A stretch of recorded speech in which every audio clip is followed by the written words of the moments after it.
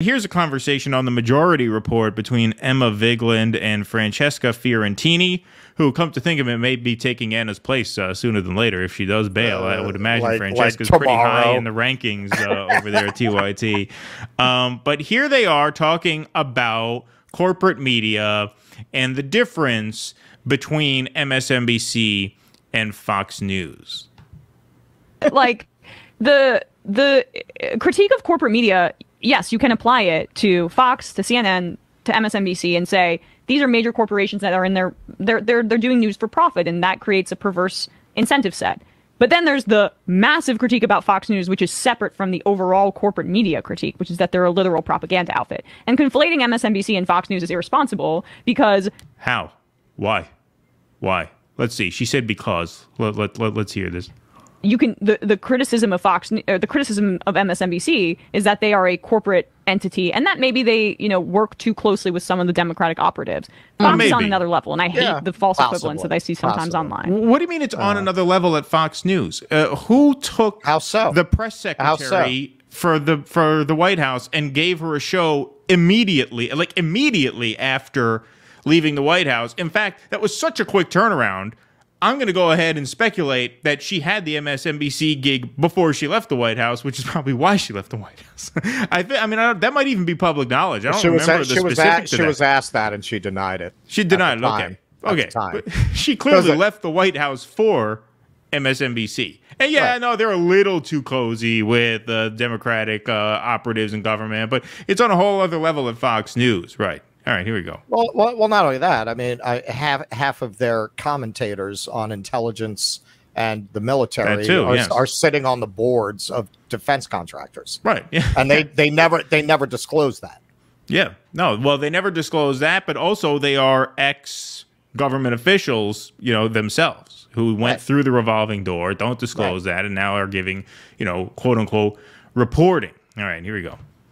About that. Oh, absolutely. Also, Fox just lies. Yes. Constantly. So there's that. There's truth, a little bit of truth, and just all lie. Well, I mean, I would say you get a little bit of truth and a bunch of lies on both MSNBC and Fox News. I don't think Fox News is unique in that way. As someone who keeps an eye on both, I would say they're exactly the same on the truth meter.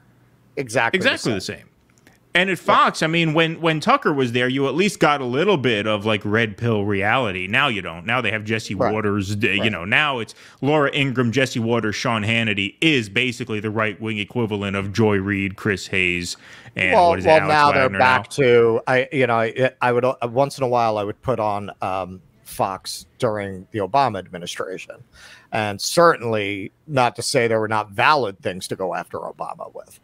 But you would turn on Fox in the afternoon, and it would be like they wouldn't even say what he did. It was all subtext, like, yeah, Obama stopped at this diner and had egg salad. Egg salad, huh? Yeah, gotcha. Just, what the fuck are you even talking about right now? So, but MSNBC was the same way with Trump. Trump is in New Hampshire today. Yeah, and speaking to people. First of all, with regard to lies, like their flagship story for the first 3 years of the Trump presidency, Russiagate, was one massive lie, screamed every night at the top of their lungs. The same host, their flagship host, they spread that lie. She went on the air.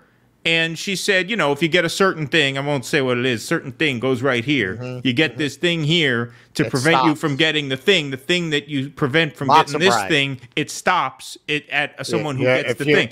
Want to be short of the bad batch of matzo brei. Right, yeah, exactly, right? I mean, that was a lie. You have to have the cholent to clear up the matzo brei. Exactly. So what are they talking about? Oh, MSNBC, they don't outright lie. Again, some of the speculation on Russiagate on Maddow every night was ridiculous. It was like a completely dartboard. But that's not a lie. Charlie Day meme, ridiculous levels, and I think we've conceded that point. Trump gets pissed on by Russian hookers. I think she convinced herself of a lot of crazy shit. But the lying on Fox News is systemic. Yeah, absolutely. That being said, that Russia stuff was riveting and not wrong. Like, what are you basing this take on?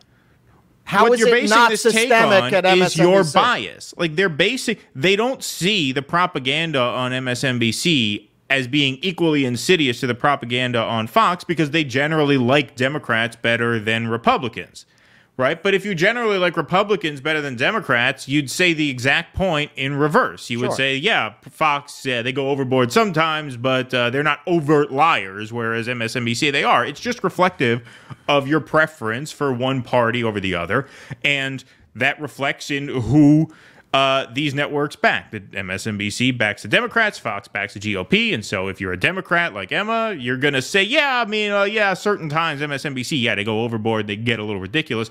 I'm sure the conservatives say that about Fox as well, right? I'm sure they say, yeah, no, sometimes Hannity, a bit of, whatever. But, generally it's better than MSNBC because they're just outright liars. Right, sure. Well, this is, building on something we were talking about on the Post-Duopoly show the other day, that a lot of these legacy channels, their politics are frozen in the moment that they built their brand. Majority Report is an older channel. So you hear this is like a take from 10 years ago. This is like a take from the Obama era, right? Before people really lost faith in Obama. If you considered yourself like one of the smarter people, this would be your take. Yeah, MSNBC, sometimes it's bullshit, but you can't compare it to Fox. Like that's what passed for leftism in like 2005. Right. Right. Exactly. And so, that's just indicative of just old biases that apparently die hard. For all this chirping about the difference between corporate media and independent media. If you're going to try and split hairs in that way, you may as well be MSNBC. Well, it's just these guys are shitlib 2.0. They're a little younger. Their take is a little younger. They're a product of an America that's poorer and harder.